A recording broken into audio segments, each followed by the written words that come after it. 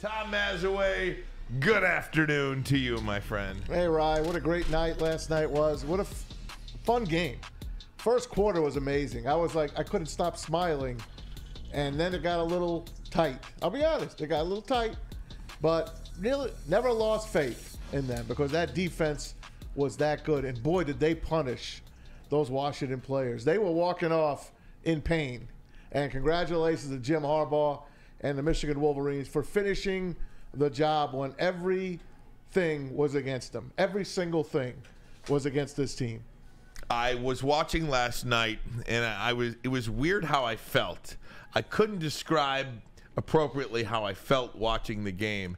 I was, in a way, surprisingly a little subdued just sitting there watching the game. And when the clock hit 0 and that confetti kind of came down and everybody was running around chasing Jim Harbaugh, trying to give him the Gatorade bath. Ultimately, they were successful in giving him the Gatorade bath. I just thought to myself, all of the work that these guys have been through, all of the shows that we have done over the years with the September Heismans and the Tate Forciers and the Mark D'Antonio era and losing to Ohio State seemingly 20 years in a row. For the last 2 decades, going through the Rich Rodriguez era, going through an era of Jim Harbaugh in which, Ohio State's head coach at one point said we were going to hang 100 on him, but then ultimately COVID got in the way and the game had to be canceled. For 20 years of frustration, 20 years of storylines, and I know it's been 26 years since their last national title, but that team in 2006 was pretty damn good too, and probably could have won a national championship, but this team did do that, and essentially from Appalachian State in 2007, this thing has gone downhill. But for the last 3 years specifically, Jim Harbaugh and what he's been able to do at Michigan has been nothing short of spectacular. I was one of those guys that was hoping that Michigan would make a change after that COVID year. I did not think Jim Harbaugh was going to get it done at Michigan. And thankfully, I was wrong. He had 1 bowl win, no Big Ten titles, 0-6 against Ohio State. Hell, Michigan State had his number. But the last 3 years since Michigan cut his salary in order to stay, the Wolverines athletic department cut Jim Harbaugh's salary. You want to stay at Michigan? You want to stay the head coach at Michigan? Here's what we're going to do. You're going to take less. You're going to take a pay cut. Embarrass them. And there you have it. Since that time, 40-3. 3 straight Big Ten titles. Never been done in the history of Michigan football before. He has not lost to Ohio State in 3 years. A 15-0 perfect season, which has not been done in Michigan football history. This era of Michigan football, this team at Michigan, the 2023 team, is the greatest collection of players that this university has ever seen, and they are the national champions. And to be able to say that it leaves me speechless. Well said, too. For being speechless, you hit it all on the head. And we've seen it the last 3 years. This is the greatest Michigan time ever.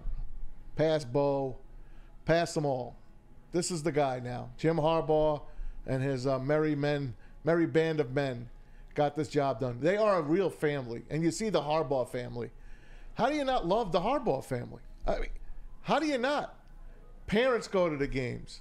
His brother, John Harbaugh, could be coach of the year this year. He's got the #1 team in the Baltimore Ravens. He finds time. So many delays in the airports. I had 3 friends get stranded in Jacksonville with tickets, and they couldn't make it to the freaking game. Luckily for them, they were able to sell them on the market there when they knew they couldn't get there. I heard Derek Kevra said he had a friend got a layover in the plane got diverted to Austin. Yeah. They had to rent a car and drove there. Well, good for them. Yeah. My people were in Jacksonville. They had no crazy. chance to make it to Houston. But John Harbaugh got there. And you see him sneak up on his brother in the second quarter. That was fantastic. And then at the end, they're all celebrating. It's just so great. Even if you don't like Michigan, how do you not like this story? I mean, they have gotten everything thrown at them. Everything. Like people calling them cheaters. People saying that they shouldn't have these wins. That Jim Harbaugh shouldn't be allowed to coach. That this team isn't worthy. Then you got guys from the SEC, everyone picking against Michigan. All those coaches, all those broadcasters. I don't think there was one, maybe one or two that picked Michigan to win. And we'll tell you about Paul Feinbaum later.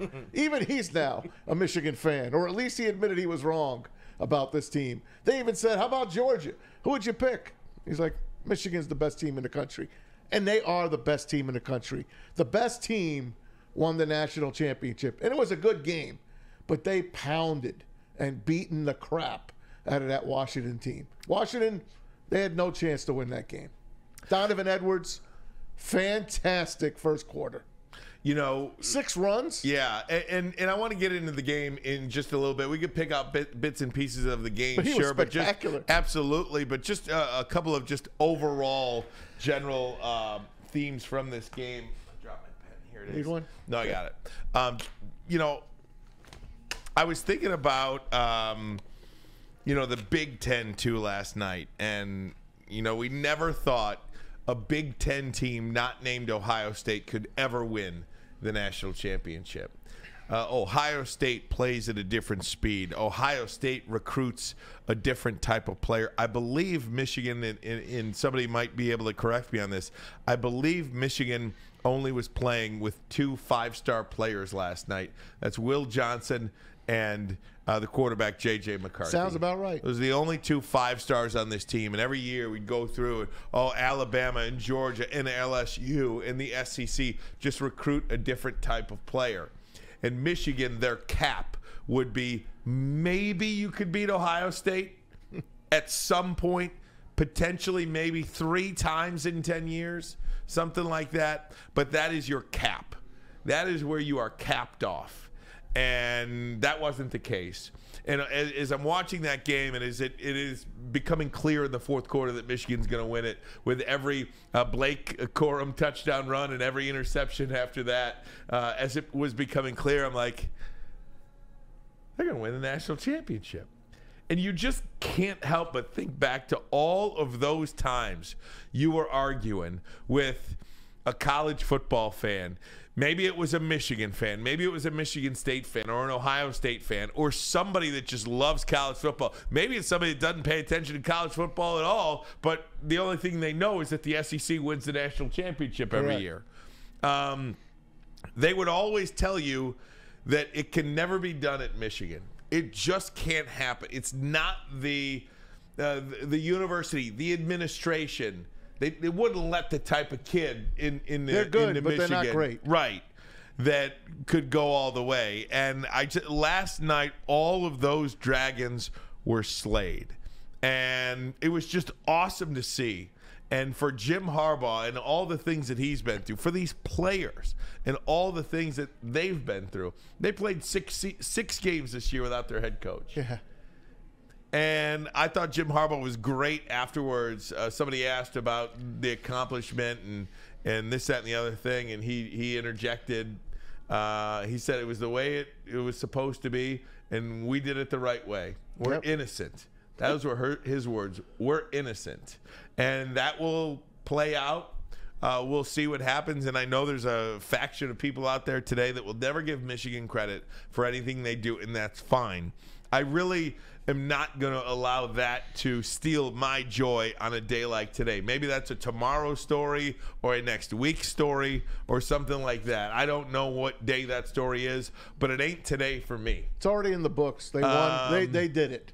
Yeah, it's not today for me. So I just want to say this was an unbelievable experience. The last 6 weeks or so, 7 weeks of the season since the time they played Penn State brought me some of the greatest joy as a Michigan football fan that I've ever experienced. From Penn State to Ohio State to winning a Big Ten championship for a third straight year, something no other Michigan team has done outright, Big Ten championships, to beating Alabama and slaying that SEC Dragon in the Rose Bowl nonetheless, and then to cap it off with a dominating performance, really, against a really good Washington team, the second best team in the country, to win the national championship game in Houston is something no Michigan fan will ever forget. They made Michael Penix look average.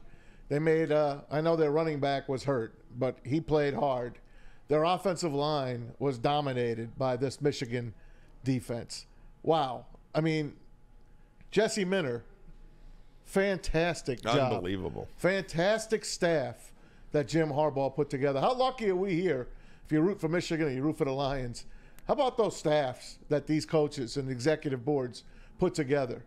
How about it, man? How about everyone wanting Jim Harbaugh to come back, all the players? Ward Manuel says it. Look, I don't blame the NFL for wanting to look at this guy. We want to keep him, and we hope he stays. But no one will begrudge him if he goes and talks to people, and he will. He'll talk, and hopefully he'll make the decision to stay close to those people that were at the game last night, his parents and the rest of his family. He names every single person in his family that means so much to him. His boys at Michigan and his family at home in Ann Arbor, and I hope that's where his home is going forward. You know, you talk about family. One of the things, as college football continues to change as well, the one thing that does seem to stay consistent in college football is that at Michigan, and this is cliche, I know it's written in the tunnels. I said it after Alabama, and I'll say it after this too. It really is about the team, the team, the team.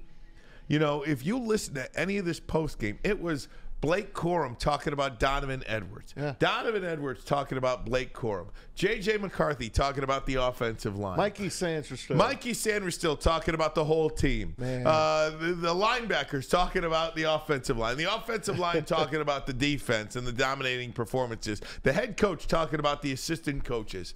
I just don't see that in college football anymore. And I think one of the things that Braylon has pointed out, which I thought was totally perfect on this show a couple of weeks ago when they were playing Ohio State, when Michigan was playing Ohio State, it's that Ohio State seems like they went from a team that just, you come here, you go to the league. Correct.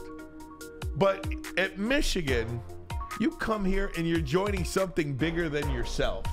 And, oh, yeah, by the way, you'll probably go to the league, too. 15, 20 players on the field last night going to have an opportunity to play at the next level. Jamie Morris is going to